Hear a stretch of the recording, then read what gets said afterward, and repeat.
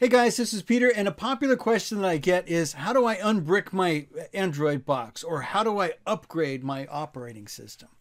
Well, let's cover those two together because they're really kind of similar and you attack them kind of the same way. There's first a little bit of knowledge that needs to come with this. Most of these boxes have a reset switch on them somewhere. And by that, I mean reset in quotes because it's not really a reset switch. It's just a button. In fact, on this particular unit, you can actually push this button while it's running and nothing happens. Why? Because it's in a different state and it isn't really a reset button. But first, let's go off where these buttons might be because some people often say, but let me just jump into this and show you where they are most of the time. Here, I have a little demo that I'm going to show you, or a little video I'm going to show you, that shows you where some of these are kept. Here, for example, is at the back of a port. This is a very common place on a lot of these Android boxes. Get a wooden toothpick, reach through the back of the port, and you will find a button back there. Now, other people will often say, I have a button, but it doesn't work. Well, there is a special way to use it. You know, an Android box is a state machine. Now, what do I mean by an Android states? Well, you may be familiar with a box that may be booting or off. Those are popular. How about running, sleep, shutdown? Those are all states. But there are some other states that you may not be aware of, like recovery or reset or update. Those are all states as well. I'm going to show you how to get to those states using this button, and it's not that difficult. Now, most boxes, and I mean most, I have over 90 here, and they all work about the same. You use this button in a very special way. What did I do with that one? This one I'm going to show you how to do it. I actually hold this button down. Now, some of them it's inside of a port. Some of them it's a button on the outside. I like to keep this little ejector that I get with my phone to reach into a lot of these boxes and find that small hole because it's comfortable to push and hold it. You can also do this with the paper clip.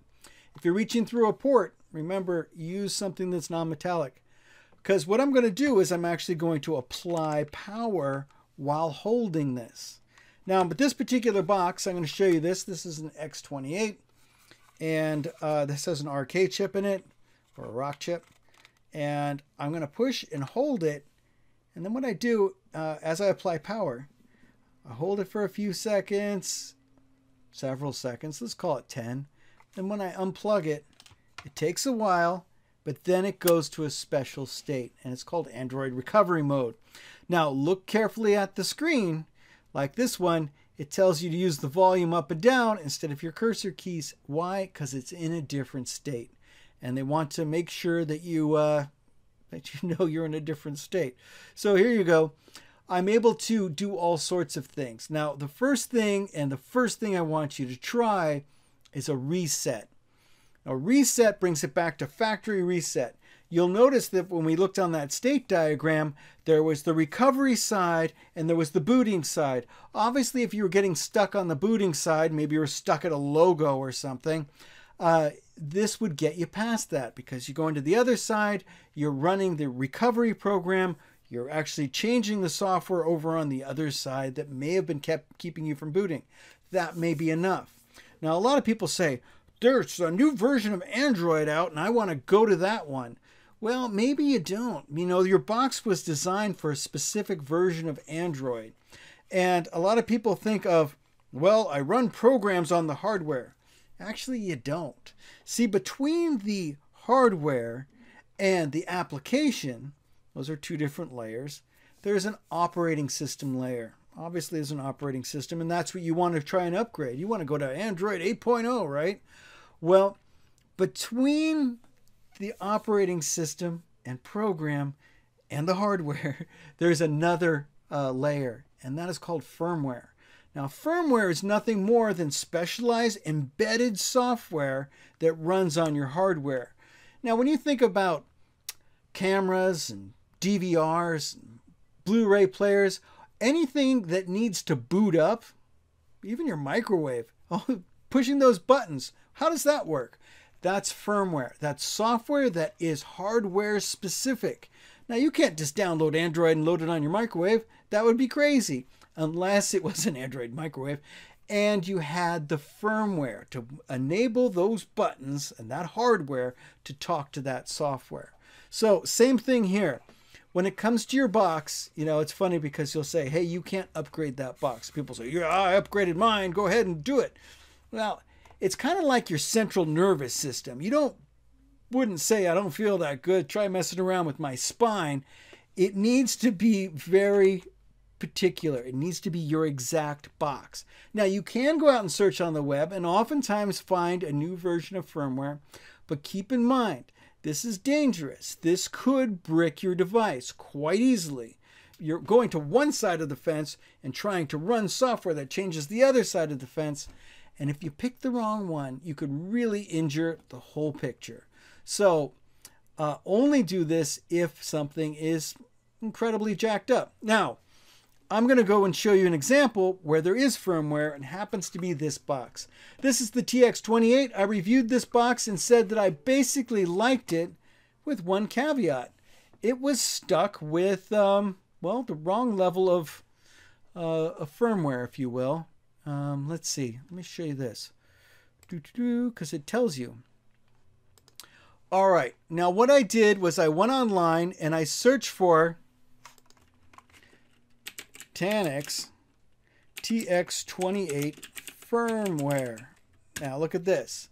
It's going to bring me to, here it is, Tanix. Now it comes from the manufacturer and it is TX28 firmware. Let's take a look. Here it is. And it actually says that it's an upgrade to the Google Play Store. Okay. And an upgrade to Kodi 18.1 so it can be uninstalled. That was my big complaint, is that was an older version of software on there. I think it was Kodi 16 point something. And I couldn't uninstall it. So I gave it a, well, mediocre review because of that fact.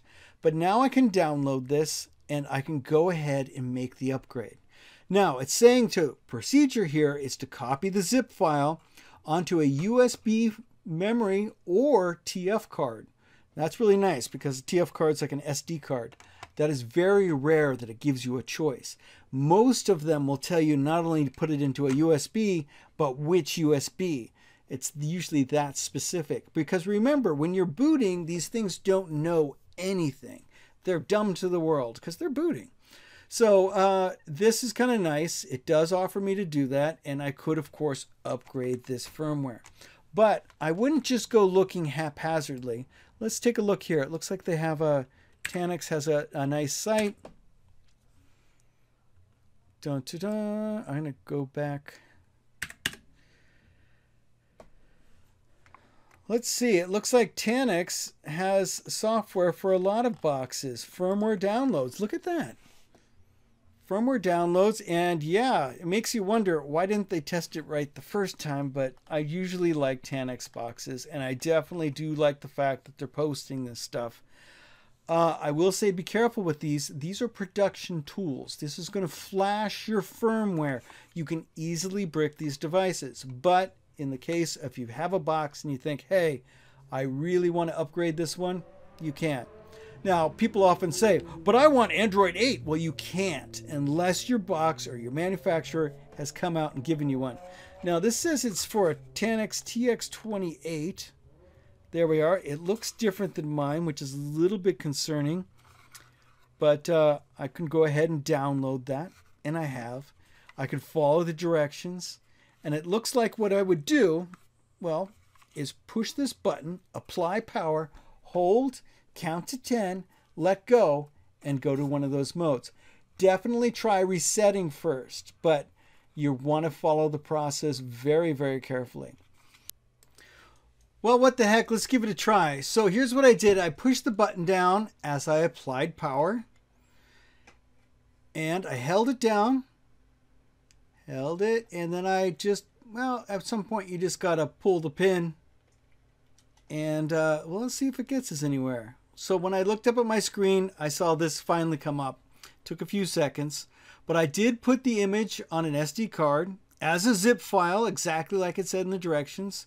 So now I just take the controller and I use the volume down button, and you can use power to select. Don't get creative.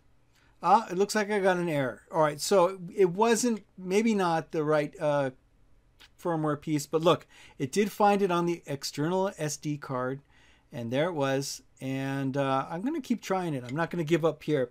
But this is how you can give it a try. This is how you can load firmware. And most importantly, how you can reset your box. Try that first. The number one issue that I've noticed with all the boxes that I've tried is try a different power supply. It seems the power supplies are tested separately, and sometimes they're just not good, and you get all sorts of problems that jump all over the place. So before you throw out a box, make sure you reset it. Could have factory reset, and well, always check the power supply. As always, guys, thanks so much for watching, and we will see you in the next one. Hey, if you like this video, please give it a thumbs up, and if you haven't subscribed, consider subscribing. Talk to you soon.